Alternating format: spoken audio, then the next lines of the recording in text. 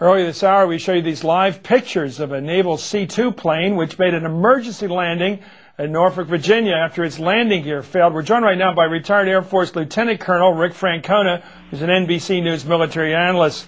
Colonel Francona, how do you explain this little event we just watched? Pretty scary.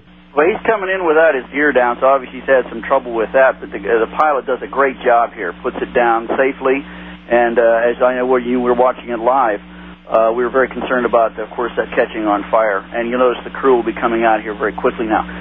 This aircraft carries quite a few people. It's a transport aircraft used to move high-priority cargo, mail, and people to and from the carriers. This is called a COD, Carrier Onboard Delivery. So it's got that hook there that is used to bring it down on a carrier. That's why you see it using the restraining gear there. So they were lucky that it was that type of plane. He didn't have to slide down the runway very far. So that was lucky that we had a plane equipped for carrier landing. Yeah, and most airfields, military airfields, are equipped with these restraining cables. And if the aircraft has a hook, you can slow it down much faster, expose the crew to much less danger. This was a textbook way to land this in an emergency.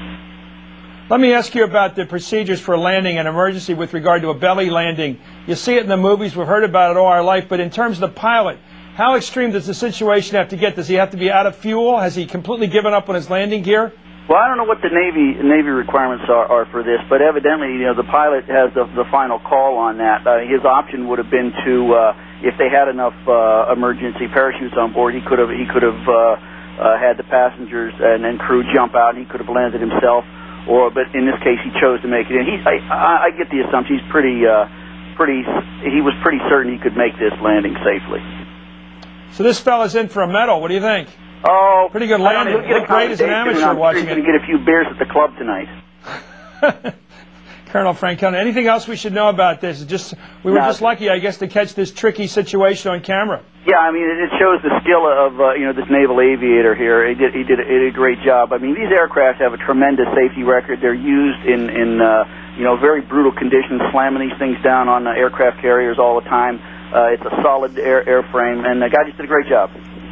Is this going to be Colonel Francona, is this going to be a training film now? It could be. It could be. It's picture perfect, and we were lucky to get it on tape. Okay, thank you very much for joining us, Lieutenant Colonel Rick Francona.